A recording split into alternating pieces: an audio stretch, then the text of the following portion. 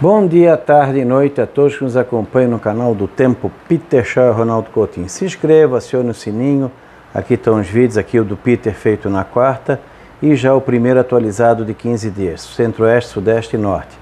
Segunda é 15 dias, estendido, 15 dias, estendido, 15 dias. O Peter, segunda, quarta e sexta. Esse aqui é o vídeo dele, passando a Catarina com o canal também, onde o pessoal pode se inscrever. Marcou no Esporte, Floripa, Tempo e Dinheiro todo dia, de semana às 2 da tarde. Sou Agro, segunda, quarta e sexta. Pense Jornal, também todo dia para Jaraguá do Sul às 19 horas, dia de semana. Aqui, imagens da litoral sul catarinense, da Serra. E clicando aqui vai estar São Joaquim Online, que notícias da Serra. Então vamos lá. Estamos agora para o nosso tempo do Cone Sul. Antes, vamos aqui a imagem de satélite. Dá para ver o que? Tem áreas de instabilidade pegando essa parte aqui da Argentina, norte da Patagônia. Aqui chegou a nevar, confirmando a previsão na domingo, segunda e talvez terça. E aqui na Patagônia. Aqui outra frente fria no Pacífico se aproximando do Chile. E aqui o ar quente e úmido gerando algumas instabilidades. Na imagem do radar, nós temos aqui áreas de chuva e trovada nessa região aqui da Argentina, onde pega. Vamos até deixar animando aqui o radar para o pessoal ter uma ideia. Então, aqui tem áreas de chuva também aqui entre a província de Buenos Aires e La Pampa, pegando aqui também essa região aqui central do país. O Uruguai e Rio Grande do Sul também tem chuva aqui, estencando aqui, e começa a aparecer até algumas coisinhas ali no Paraguai, que está tão sofrido com essa área de chuva. Primeiro aqui o Rio Grande do Sul. Nós temos áreas de chuva pegando aqui, entre Uruguaiana, Campanha, região de Bagé, Dom Pedrito, indo aqui para Jaguarão. Toda essa parte aqui pode ter chuva e trovada agora de tarde aqui também. E alguns pontuais aqui, no centro-norte do Rio Grande. Aquela situação que eu falo. Aqui pode dar uma chuva forte, aqui não tem nada, aqui não tem nada. Daqui a pouco dá uma chuva forte aqui, uma ali e assim vai indo. Ali também na região de Curitiba, com chuva forte também se formando, alguma trovada forte em Curitiba, talvez até com granizo ao sul da área metropolitana, entre Guarapuava e Bituruna. Aqui, coisinha pouca aqui no topo da serra, está pegando entre a Serra, a Grande Florianópolis do Norte, Litoral Sul, alguma coisinha aqui entre o centro, meio oeste e oeste, pancadas bem isoladas aqui entre o Rio Grande do Sul, Santa Catarina e Paraná. E aqui no Paraguai também, que está precisando tanto de chuva, começa a aparecer algumas pancadas, assim como na região aqui do Mato Grosso do Sul. No radar de Cimepar a gente também tem uma noção, alguma coisinha aqui no sul do Mato Grosso do Sul, bem isolado no Paraná, principalmente a parte norte e noroeste.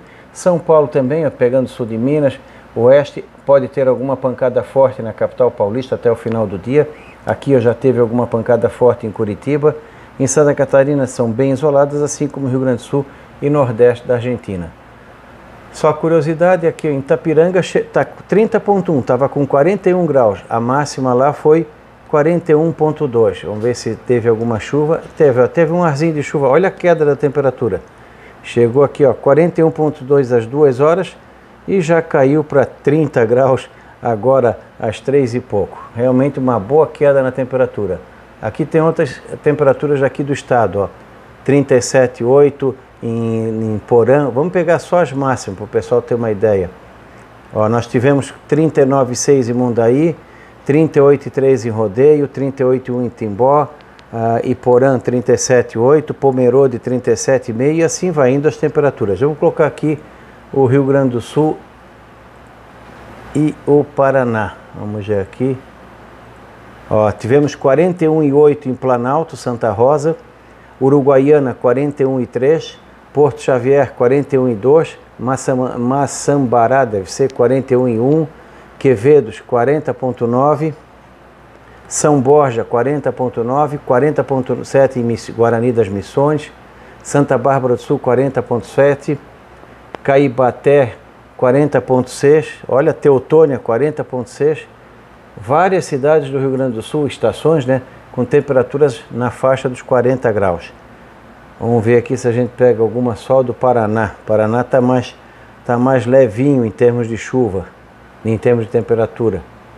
Vamos ver, Paraná ainda não apareceu, gente. Nossa, o Paraná está bem mais tranquilo que aqui, Icaraíma 38,3. Foi, acho que talvez uma das mais altas que tem nesse site, que é Estações do Brasil, que pegou no Paraná. Foi a mais alta mesmo que pegou nessa região. Então, a temperatura mais alta do sul hoje foi aqui, ó, Planalto 41,8, Uruguaiana 41,3, Seu Wolfgang 41,2 e Porto Xavier também 41,2. Foram as mais altas até agora. E na previsão do tempo a gente tem certinho aqui, ó.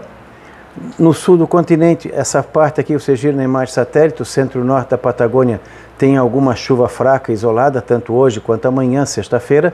Aqui no centro-sul do Chile, aqui mais nuvens do que chuva nessa parte sul da Patagônia. A neve, se tiver, é bem na parte alta das montanhas. Dessa vez não tem neve em área baixa aqui da Patagônia. Chove também aqui na região de La Pampa, Rio Negro, a província de Buenos Aires. Aqui na parte sul aqui pode ter algumas trovadas fortes. Aqui São Luís e Mendonça, e essa região aqui que a gente pegou no radar, ó, Córdoba, sul de Santa Fé, província de Buenos Aires, pegando a capital, Buenos Aires, estava chovendo forte. Toda essa região aqui, ó, vai ter pontuagem de chuva forte. Toda essa área aqui é excelente para a parte da safra de verão que está em andamento na Argentina, ou que foi plantada, ou que já está em andamento. Aqui está ajudando muito, aliviou aquele calor imenso que estava aqui e agora criou condições melhores para o desenvolvimento da safra. Pelo menos nas próximas semanas teremos uma situação de muita umidade. Talvez o excesso de umidade agora pode ser até o problema. Pode até chover demais em alguns pontos. Só em 48 horas nessa região aqui pode ter pontuais de 50 a 100 milímetros. Aqui no Uruguai também começa a ter pancadas de chuva. No norte da Argentina, Santiago do Esteiro, Santa Fé, aqui entre rios, correntes, já aqui nessa faixa aqui, algumas pancadas de chuva, ou final do dia à noite de hoje ou amanhã.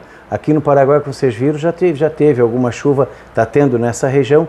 Aqui também coisinha pouca, aqui no sul do Mato Grosso do Sul, nessa região, então alguma coisinha tem chuva isolada. O Paraná também, ó, é pouco volume, então são pancadas isoladas no Paraná, pancadas isoladas em Santa Catarina, pancadas isoladas no Rio Grande do Sul, com mais intensidade aqui nessa parte sul, Bagé, Dom Pedrito, Jaguarão, Chuí, pegando aqui a região do Uruguai. Então toda essa área aqui do Rio Grande, ó, e Santa Catarina pode ter chuva. Vocês podem observar aqui no radar, quer ver? Ó, aqui, ó, tem pancadas aqui, alguma coisa isolada aqui, Santa Catarina e Paraná e sul de São Paulo.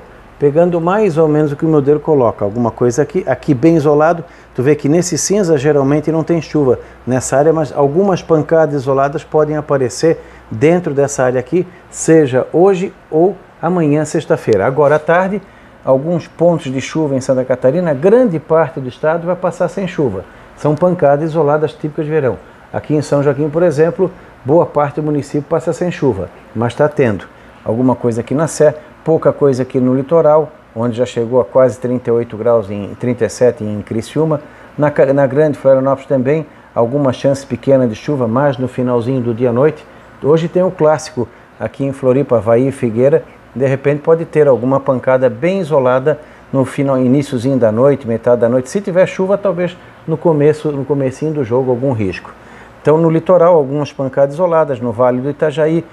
O estado como um todo, pancadas isoladas de chuva. Pode ser forte no canto e tu olha ao redor, não dá nada. Rio Grande do Sul, mesma coisa. Um ponto aqui, um ponto ali, aqui também um pouquinho mais nessa região. Mas grande parte da área de produção do Rio Grande, Santa Catarina e Paraná pode passar sem chuva hoje e também amanhã. Amanhã, novamente, à tarde e noite. Tratamento nessas áreas, principalmente na fruticultura, já que essa região aqui, essa área aqui que tem muita fruta, vai ter o quê? Muita podridão, por causa que tem temperatura, tem umidade e tem o patógeno. Então essas três ferramentas juntas estão o quê? Bem favoráveis, e isso pode criar condições ótimas, principalmente na cultura da maçã, para as podridões em geral. Então, principalmente a mancha da gala. Tem que tratar. Deu em alguns casos a chuva, porque a maioria é contato fungicida, então acaba lavando, tem que tratar. Tratamento, qual é o melhor horário? Entre 4 e 6 da manhã até perto do meio-dia. Por quê? Menos vento, dificilmente vai ter chuva nesse horário e a temperatura vai estar num patamar bem mais agradável. A partir próximo do meio-dia para frente começa o quê? Primeiro o calor, e pode ter em alguns pontos alguma chance pequenininha de alguma chuva ou trovada isolada. Então, menos arriscado de manhã final da madrugada até o final da manhã, nessas 3 regiões aqui, onde tem muita fruta. Talvez aqui no Paraná também, alguma coisinha de fruta e pontos isolados. Nas lavouras que precisarem fazer também, se der para fazer de manhã, desde que não tenha nenhuma restrição com muito orvalho, alguma coisa assim, ou temperatura, faço. À tarde tem que ver se não há restrição pela temperatura e principalmente o risco de ter alguma pancada. É isolada, mas às vezes a pessoa acaba tendo azar de cair na sua propriedade na hora que está fazendo esse tratamento. Granjas de galinhas, principalmente, granjas e suínos, muita atenção com a refrigeração. Vai estar muito quente hoje, está muito quente amanhã e vai continuar assim até quarta. Então, vê se o gerador está ok, se não há risco nenhum para falta de energia. Se tiver, pode dar problema de perder um lote inteiro.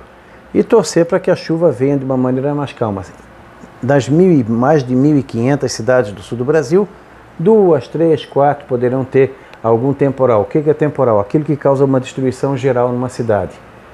A maioria vai ter trovada forte, que o pessoal adora dizer temporal, que é aquele que dá algum destelhamento aqui, um vento mais forte, uma chuva mais intensa, algum granizo, aquele temporal normal forte de verão, que na maioria das vezes traz mais susto do que outra coisa. E a imensa maioria vão ter aquelas trovadas normais de verão, um pouquinho de granizo, um pouquinho de vento, uma chuva mais intensa, mas praticamente sem transtorno nenhum. E a imensa maioria das cidades vai passar sem chuva. Não dá para dizer por quê, porque todo o sul está sob o domínio desse ar quente, gerando instabilidade. Então pode dar uma chuva forte aqui, aqui, não tem um local definido, é isolado. Grande parte do Paraná, a área de produção do Paraná, Santa Catarina e Rio Grande, vai passar com pouca ou nenhuma chuva. Hoje eu estive fazendo um teste aqui na minha horta, um terreno bem fofo, já penetrou pelo menos 20 centímetros de umidade. Num terreno não tão fofo, tipo campo, pastagem, já não penetrou mais do que 5, 6, 7 centímetros. Isso que já choveu nos últimos dias quase 150 milímetros. O que eu quero dizer com isso? Vem chuva, vem. Vai resolver o problema da umidade do solo? Não. Ajuda, ameniza, dá condições para o pessoal que está plantando continuar. Aqui no Rio Grande do Sul pode ser que melhore mais a partir do final da semana que vem. Paraná também. Esperem primeiro molhar bem o solo aqui no Paraná, Mato Grosso do Sul, Paraguai, antes de começar o plantio da safrinha de milho. No decorrer da sábado, domingo e segunda, nós temos o quê? Chuva mais intensa aqui na fronteira do Chile e Argentina, principalmente em cima da cordilheira e no Chile, e na parte extremo oeste da Patagônia.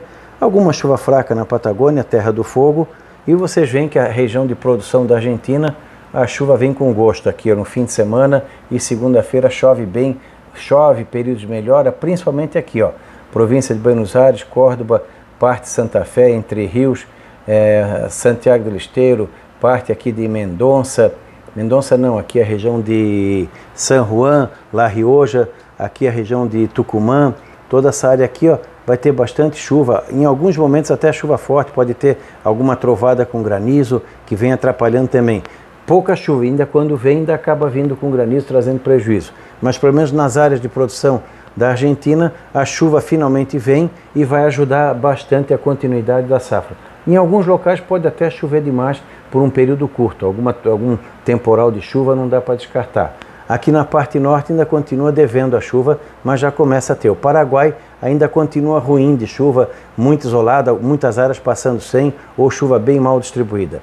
O Uruguai, pode chover forte na capital argentina, Montevidéu, e nessa região aqui, mais central, aqui pode ter alguns episódios de chuva forte no fim de semana, um pouco de atenção.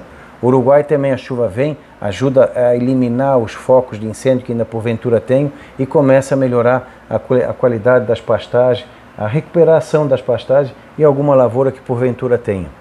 Aqui na área do Rio Grande do Sul também, entre segunda, terça e quarta melhora um pouco a chuva, principalmente quarta-feira. Boa parte dessa chuva pode vir mais na quarta-feira, sábado, domingo, segunda, na segunda-feira. Então vamos ter instabilidades isoladas no Rio Grande do Sul, principalmente a metade sul, mas a metade norte também. No fim de semana e segunda não dá para descartar pancadas isoladas. Como está indicando volumes baixos de chuva, muitas áreas do Rio Grande podem passar sem chuva. Não é todo mundo não. Talvez mais gente com pouco ou nenhuma chuva do que com chuva. Um ou outro ponto pode ter um pancadão mais forte, a princípio, na metade sul do estado, principalmente próximo aqui ao Uruguai.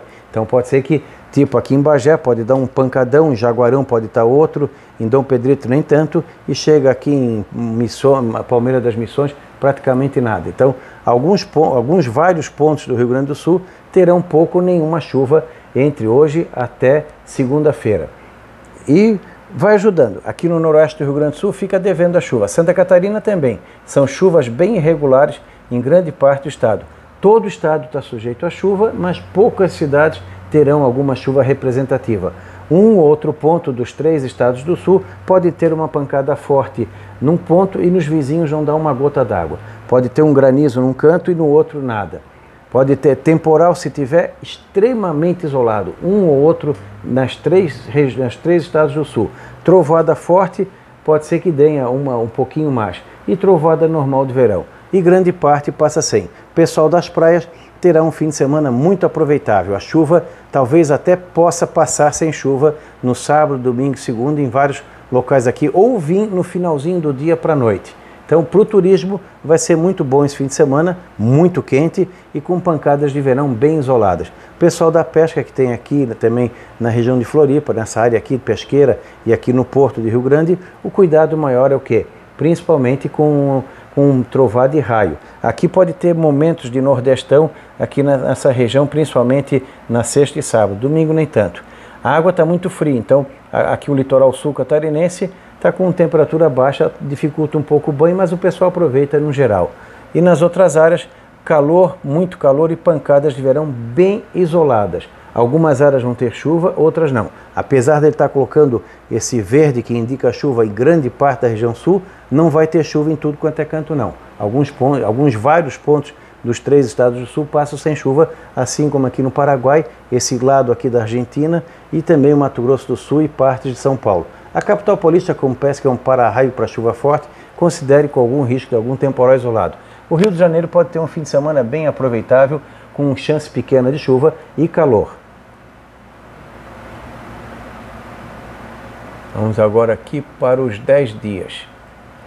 10 dias até que chove bem aqui no sul do continente, como de praxe. Na Patagônia tem períodos de chuva, períodos de melhora, mais a parte norte da Patagônia, onde pode ter alguma chuva, algumas tormentas isoladas. Aqui no sul bem menos. Nas Malvinas também uma chuva gelada. E aqui olha como chove bem em toda essa região de produção. Já começa aqui em La Pampa, Buenos Aires, aqui São Luís, aqui Córdoba, Santiago del Estero, Santa Fé, Entre Rio, Corrientes, Uruguai, mas principalmente essa faixa aqui, ó, aqui pode ter chuva pesada nesses 10 dias. Então, não dá para descartar volumosas chuvas nessa região, podendo trazer até transtorno agora pelo excesso de umidade. Olha a ironia. Primeiro saiu ruim porque estava faltando chuva. Agora pode atrapalhar as lavouras mais novinhas com excesso de umidade. Dependendo de como for a drenagem do terreno, pode ter problema com excesso de umidade nessa fase inicial. Então vamos ter chuvas intensas nessa área aqui desses 3 tons de vermelho e principalmente nesse marrom, onde indica chuvas bem significativas. Mas chove em toda a área de produção da Argentina ao longo desses 10 dias. Vai ter momentos de tormenta com granizo e vento, chuva forte, períodos de melhora, períodos de sol. A temperatura fica num patamar um pouco mais brando, diminui o calor. No Uruguai, mesma situação. Aqui no sul do Brasil, espero que não tire, né? Porque é aí que eu vou falar agora, fiquem com o pé atrás. Aqui está indicando a melhora no Rio Grande do Sul a partir de quarta-feira que vem.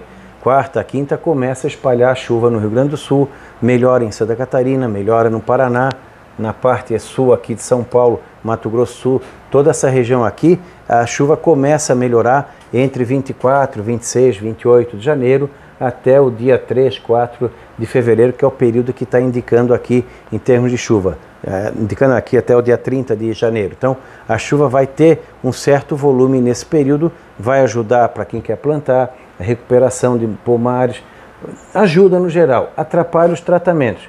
Por isso que tem que ser feito normalmente final da madrugada amanhã, onde normalmente não vai ter chuva. A maior característica dessas chuvas aqui vão ser aquelas pancadas entre a tarde e a noite. Pode ter um pancadão forte num canto, com granizo e vento, e no outro a chuva não é tão intensa. Maior preocupação aqui no lado da Argentina, e tu vê que em Santa Catarina tem alguns volumes até significativos de chuva. Mas vamos ter, o importante é que essa reta final de janeiro dá uma melhorada, com 2 pés atrás, porque é capaz de chegar na segunda, terça-feira, reduzir um bocado esse volume. Vamos que ele reduza pela metade, ainda é bom, não é o ideal, mas é bom. Então vai ajudar o Rio Grande do Sul na lavoura e nos pomares e na recuperação um pouquinho de acabar os incêndios. Ajuda, não resolve a estiagem, não resolve o problema da água, mas ajuda. Então pelo menos é melhor do que nada. Aqui a neve na Argentina, de hoje até segunda-feira. Vocês veem que neva forte na parte norte do país, uma região alta, 4, 5 mil metros. Alguma coisinha aqui na região entre San Juan e Mendonça. E aqui no sul da Argentina, no sul do Chile, principalmente oeste de Santa Cruz, aqui algumas nevadas importantes. Diferente de domingo, que pegava tudo isso aqui e ainda avançava nessa região. O frio dentro do padrão. Ó, anomalia dos primeiros 10 dias, de agora até o dia 30. Abaixo do normal no extremo sul do continente, acima da média na parte centro-norte da Patagônia. Na área de produção da Argentina, chuvas acima do normal, bem acima nessa faixa aqui. Como ele está indicando bem acima, toda essa região aqui pode sofrer com alguns episódios de chuva bem significativa, trazendo transtornos, seja na forma de granizo e chuva intensa, ou até mesmo algum alagamento, alguma coisa nesse sentido que prejudique algumas lavouras em andamento. Nessas áreas aqui, branco, verde e aqui, a chuva é acima do normal, mas é menos intensa. O Uruguai também pode ter alguma chuva mais intensa e a chuva começa a melhorar aqui no sul do Brasil. Que nem eu disse, ó, de quarta, do dia 24, 25 de janeiro para frente, começa a melhorar no Rio Grande do Sul, Santa Catarina, sudoeste e oeste do Paraná, parte do Paraguai, mas ainda fica abaixo da média aqui no Mato Grosso, boa parte do Paraná, São Paulo, Minas e Rio de Janeiro. E o nosso litoral continua agora sofrendo com a falta de chuva. Tem muitas áreas aqui no sul do estado que já não chove direito há 1 ou 2 semanas. E nos últimos 10 dias, nós temos o quê? Vai diminuindo a chuva aqui na Patagônia, continua ruim no Chile, todo o Chile praticamente, principalmente aqui o sul. Na parte de filé mignon da Argentina, começa a secar na região de Buenos Aires e continua com chuva acima do normal na parte mais norte do país. Aqui dá uma diminuída, isso vai ser bom para drenar o excesso dos primeiros 10 dias. Aqui vai até 4 de fevereiro. No sul, a chuva começa também a ficar mais normal para menos aqui no sul do Rio Grande do Sul, boa parte do Rio Grande do Sul acima da média, agora principalmente a metade norte do Rio Grande, Santa Catarina, Paraná, e especialmente aqui o Paraguai, Mato Grosso do Sul e São Paulo, onde teremos aí uma condição de tempo assim, com mais instabilidade nessas áreas aqui, finalzinho de setembro, começo de fevereiro. Então, é aquela mudança de chave. Atrasou um pouquinho, mas veio. Entre final de decorrer de janeiro, finalzinho de janeiro e agora fevereiro, nos 3 estados do sul, começando talvez a diminuir um pouco aqui no sul do Rio Grande. É uma trégua na estiagem. Ela foi dormir, foi descansar do almoço e depois acorda no final de fevereiro, março. E aqui os 15 dias. Vocês veem que no sul do continente chove menos, todo o período de agora até o dia 4 de fevereiro. O norte da Patagônia chove acima do normal, nessa área do Chile e Argentina abaixo, e grande parte da área de produção da Argentina chove bem, chove muito bem, até forte, nessa faixa em azul, Uruguai, boa parte agora em janeiro. Aqui, boa parte final de janeiro e em fevereiro. Tu vê que melhora de maneira geral nos 15 dias, chove bem aqui no sul do Brasil, mas boa parte dessa chuva vai vir quando? Agora final de dia 24, 25, 26 de janeiro para frente. Até diminui um pouco a anomalia aqui no litoral, mas é mais agora algumas pancadas isoladas. Tu vê que melhora em São Paulo, Mato Grosso do Sul e principalmente Paraguai. Aqui é tarde para a maioria do pessoal, mas pode ajudar nessa região aqui o plantio da safrinha de milho.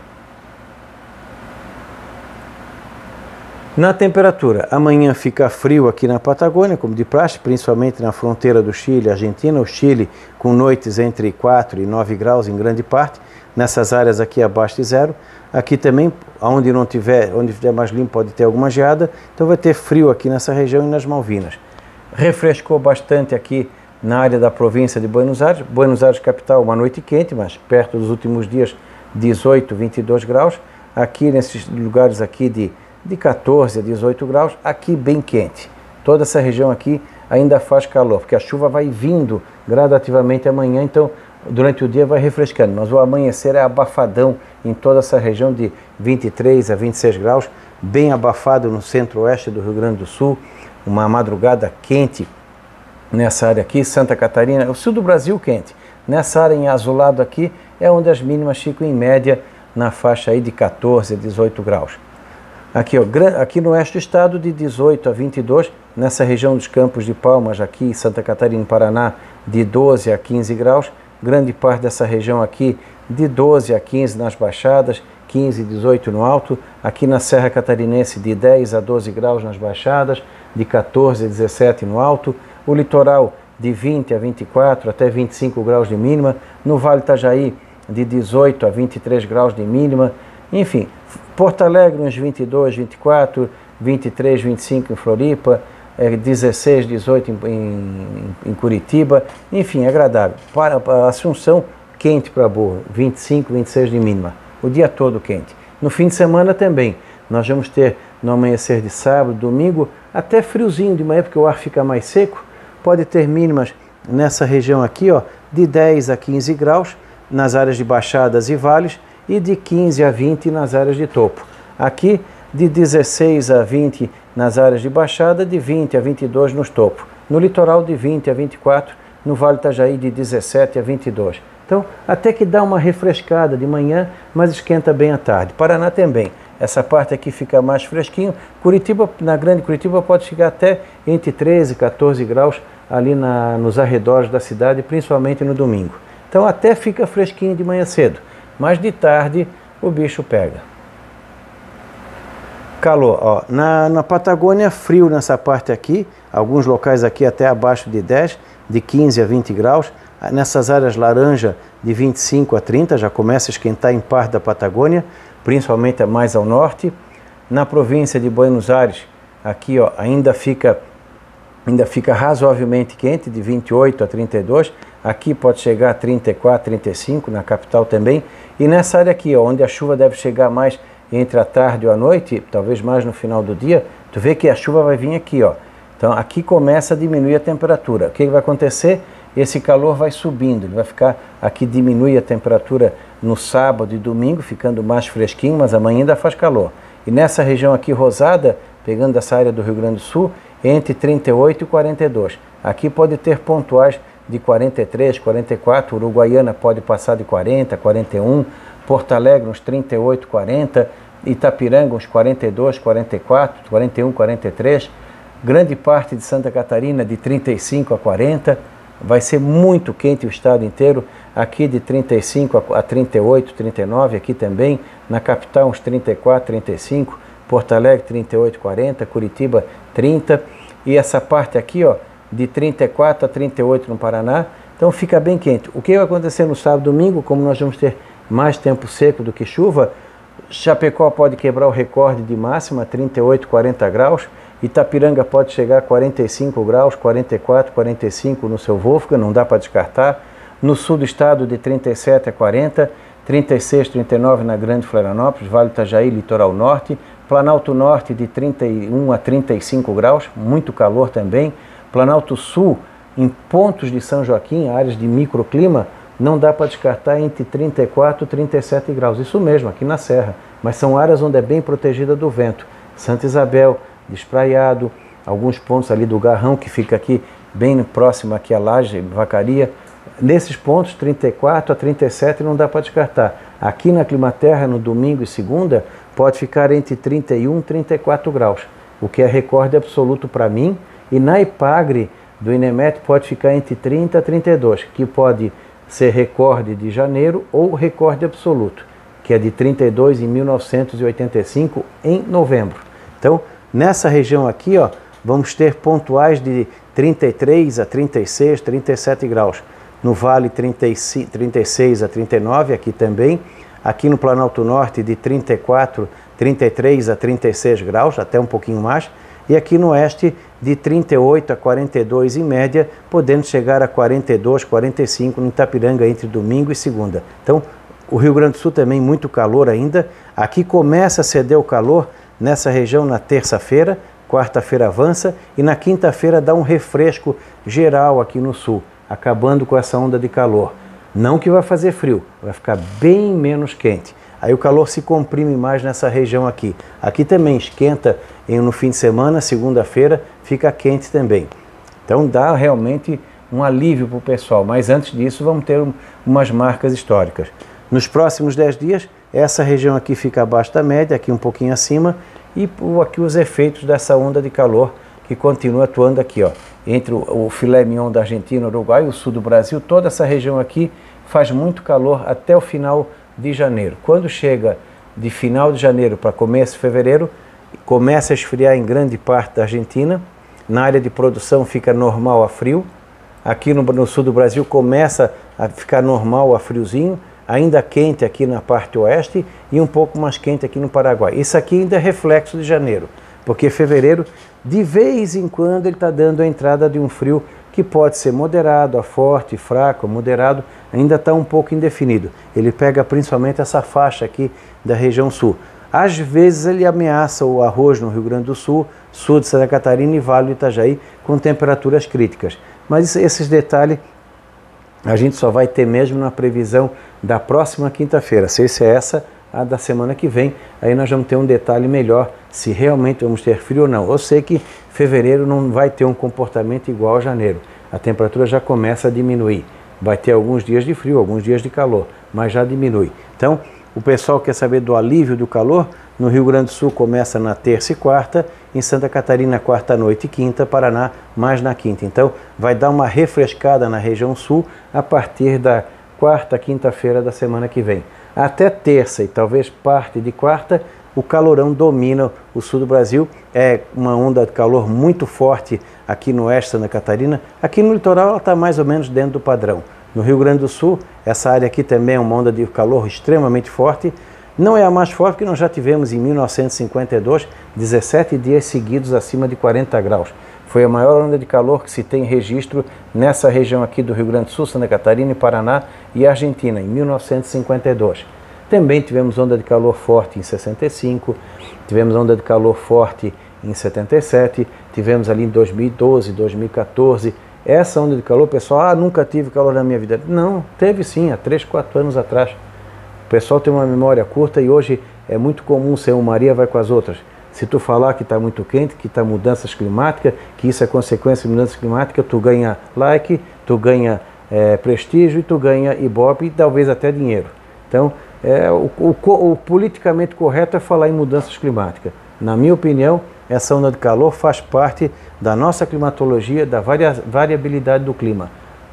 Seria uma mudança climática se nós tivéssemos esse tipo de onda de calor todos os anos, por décadas e décadas e décadas a fio. Isso não vai acontecer. E o clima, depois que nem um paleoclimatologista falou, o clima está sempre mudando. E os fatores naturais de mudança do clima são N vezes superiores ao que o bicho-homem pode fazer. Mas hoje a politicagem se meteu na ciência, né? Então fazer o quê? Não deixe de se inscrever, acionar o sininho, compartilhar os diversos vídeos que nós temos e compartilhar e recomendar o canal para todo mundo. Tem bastante informação. Da Climaterra, Ronaldo Coutinho, voltamos na sexta-feira com a previsão estendida.